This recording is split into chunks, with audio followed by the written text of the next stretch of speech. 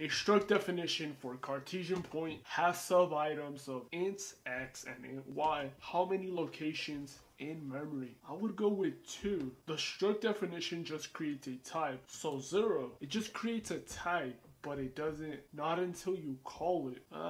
So where does it store that it has types? Later variable declarations, like point, my point will allocate memory. If struct definition has sub-items, how many total int locations in memory are allocated for these variable declarations? Up here it says 1, point, my point. Let's go with 3. I see 3 semicolons, 3 expressions.